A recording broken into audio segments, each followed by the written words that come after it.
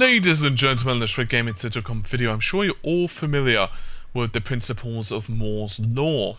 Well, as some of you may be aware, Moore's Law in the recent years has been becoming somewhat of an endangered species, and many technologies are being researched with the same premise that they want to save Moore's Law. Now, the reason that they need to save it, of course, is because if Moore's Law eventually breaks down, our rate of advancement in computing is going to slow down quite significantly.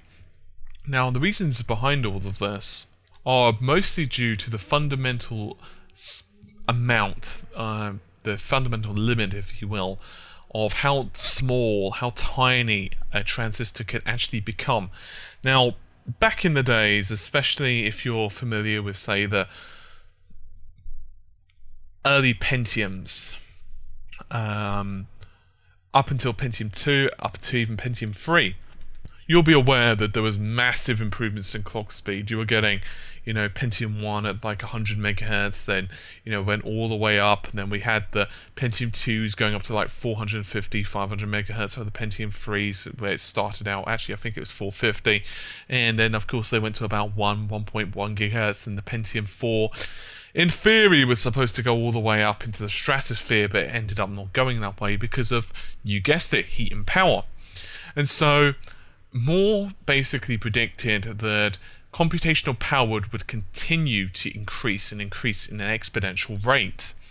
But this has started to break down quite substantially, and IBM were the ones who actually started to create and lay the basic foundations, the groundwork for faster breed of light-based computing. So now you're getting researchers, and they're from the Colorado, Boulder, and MIT, and they're actually from the universities there, and they are now developing and trying to develop a new technology which will basically power and be the basis of future GPUs and CPUs. The basic premise is that they can actually translate and turn electrical signals into light, and the great news is they can actually be fabricated, in other words created and manufactured, using existing facilities and technology. Now this is incredibly important because it drastically reduces the cost and the implementation of doing this. Now, Moore's Law was actually introduced way back by a chap known as Gordon, unsurprisingly, Moore. And he was actually a co-founder at Intel. And this was way back in the mid-1960s. And the basic premise behind it was that every 2 years, the transistor count would double. And while this was happening, of course, you would actually see shrinking. So you may be aware that, for example, the Xbox 360's CPU would start at like 90 nm, then it went down to 65, and now the new ones might be 25 nm or 28 or whatever. And the purpose is, of course, to reduce heat, power, and everything else. But the problem is, there's issues. When they're becoming so tiny and compact, you're starting to get situations where heat starts to build up. And you also start getting equivalent of imagine having tons and tons and tons of electrical wires close to one another. What starts happening? They start to produce a load of heat. Transistors basically are switched on and off very quickly. That's why, binary works in ones and zeros. So the basic premise is that if these electrical wires were stripped away, in other words, there were no more, they were replaced with light, then you wouldn't really have to worry. In fact, you could imagine just how fast this could eventually go. I mean, think about the speed of light, just for example. And so, Moore's Law, in theory, could continue to move forward, assuming there wasn't a new technology that drastically pushed our, understanding of computing technology. So, this new technology, known to its buddies and best friends as photonics, that's P-H-O-T-O-N-I-C-S, has a major advantage. It doesn't produce heat. There's no waste of electricity. It's, simple in that respect.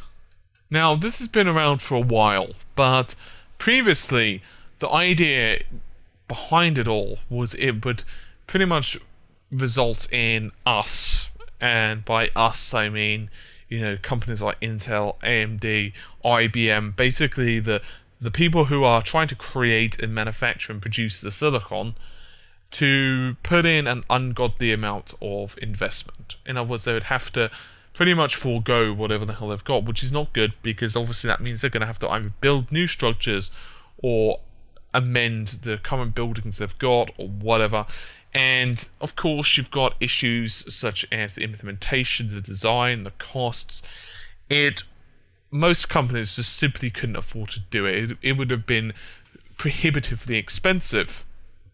But the new team that's been working on this is actually fully compatible with the SOI CMOS, and that basically means that was actually utilized to, funnily enough, on the cell processors. You may remember those, of course. They powered the PlayStation 3. This is also utilized in IBM's Power 7 as well.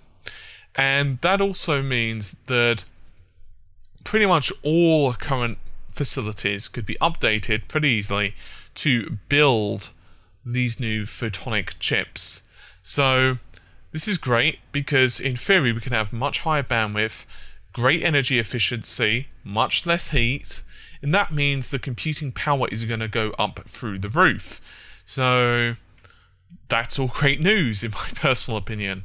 Of course, this is still very early days yet and they're still trying to work out the kinks, but if it all does work, then Moore's Law should continue forward and we won't really have so much of a big deal as what we do now, because obviously silicon, even Intel have said, well, traditional silicon is going to basically reach the end of its shelf life by the end of this decade. It's starting to get very long in the tooth. We've pushed it as far as what we possibly can, and that's why we're starting to switch towards more of a SIMD or multiprocessor type of design, simply because it's not just a case anymore of just going and ramping up the clock speeds like there's no tomorrow. It just doesn't really work in practical terms. Anyway, hopefully you've enjoyed the video. It's been a bit of a short one for me, but nevertheless, hopefully you've enjoyed it. I'll see you soon. Take care. Bye for now.